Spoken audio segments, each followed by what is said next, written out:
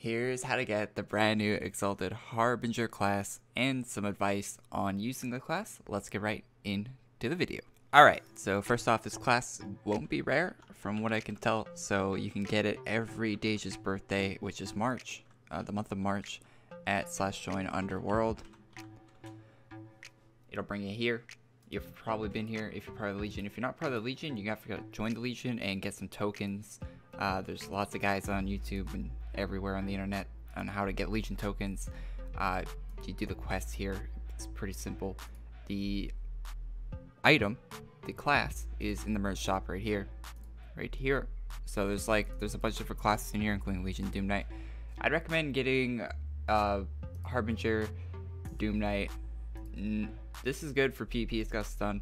Harbinger does not have a stun, so that's the difference between the old Soul Cleaver and the new Harbinger. And then we got Classic. I don't know what changed between Classic and this one. I think they buffed this, and then this is just a slightly different version of it, which is kind of weird, but alright. So that's how you get the class if you're curious. You can also buy it in the shop right now for 2,000 adventure coins, I'm pretty sure. Yeah. So I wouldn't recommend that because the tokens are so much easier to get.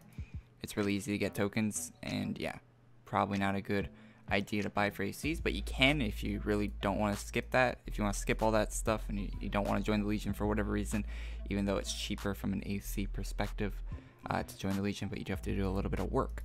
So you can buy for ACs. That's also an option. Alright, so a little bit about the class. It is a luck-based class, so you're on a full luck enhancement, weapon cape, class itself, helmet, do it all luck. Now for weapon type, there's 3 different types of weapons in this game if you're brand new to AdventureQuest. Some people ask me to explain this sometimes. So there are damage boost weapons that have boosted damage. So this one has 30%. It goes up to 51% damage boost. That's as high as you can go. For this class, I wouldn't recommend 50% damage boost. Now, I was using it with the 30% damage boost and actually getting good results. I saw some people online saying that you shouldn't be using damage boost weapons with this class due to the nature of it, but I was okay with it. Now, other than damage boost, you have unstable and stable weapons. So the difference between unstable and a stable weapon, well, that's not really that stable, that's semi-unstable. A stable weapon, a pure stable, is unarmed, which is 234. 234, you're guaranteed to do the same damage every hit. That's what a stable weapon is. And an unstable weapon is you're not guaranteed the damage. The damage can be either 0 or a lot of damage, depending on RNG, basically. So, would you use an unstable? But unstables can hit a lot higher than stable. That's the reason why you'd use an unstable, if you want to hit a bigger hit. Now with this class, would I recommend unstable? Definitely not if you want to stay alive. If you want to hit high damage and you don't mind dying and respawning and going back, then I would recommend unstable for you.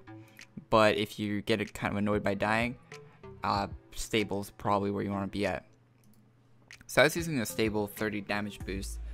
Most of the time I was using this class and finding it to actually be okay, because it'll damage you for more because of the nature of the weapon. So you're getting yourself damaged for more, but see, I did like 2k damage to me. I wouldn't do that with a pure stable, and there was a chance I did lower damage, and I was still alive there, so that was a chance I took. And you'll die a lot with this class, so picking your damage range, I would just recommend trying all 3 different weapons and then picking which one you find to be the best. Now, as far as actually using the class, I don't have that much time using it yet, but I have used it a little bit on and off stream. I've been testing it out a little bit before recording this video. So basically, how you get a lot of damage out of this class is keeping your 5th skill up while not dying and retaining low HP. So the lower your HP, the higher damage you will deal based on your 2 skill, which is your main DPS skill right there. So the lower your health, the higher that skill will hit for. And this 5th skill will damage you while giving you 120% damage boost. So you're really rewarded for having lower HP using this class, and that's why like unstable weapons wouldn't be too good, because whatever damage that you see, I just did 800 damage to myself. Whatever damage you do is based on your weapon damage range. So maybe having a higher damage weapon isn't a good thing. So I know I'm always going to hit 816 to myself if I'm using pure stable. So I know exactly how much damage I'm going to deal. So I know exactly when I can use the 5th skill.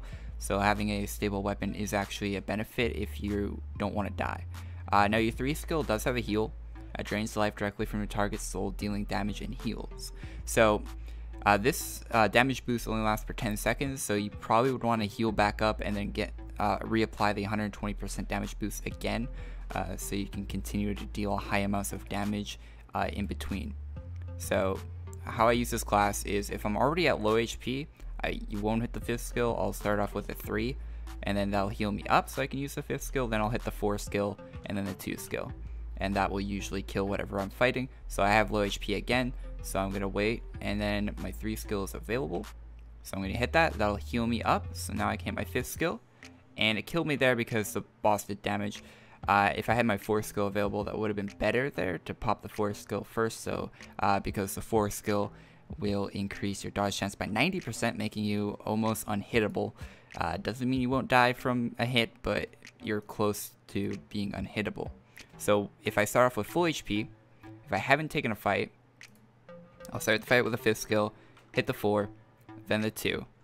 Now I still have 2k health, so I'm going to wait, just keep spamming 2, and I'm going to wait for it. Okay, so I have 1800 health, so I'm going to hit 5th skill again. Now I'm still at 1000 health, which is a little bit too much still, so I should be able to hit it again, but I'm going to wait. Alright, so now I'm going to use the 4th skill, which increased my dodge chance, and I'm a little, this could kill me, probably will. Alright, I'm at 43 HP. This is peak performance for this class.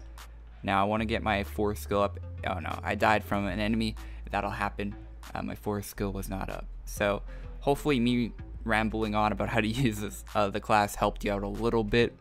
I just use it. The best way to know how to use the class is just experience time using it. Just spend time using it if you want to learn how to use it, and eventually you'll figure out the best way to use it. Would I recommend getting this class? For 2000 Legion tokens, it's definitely a pickup.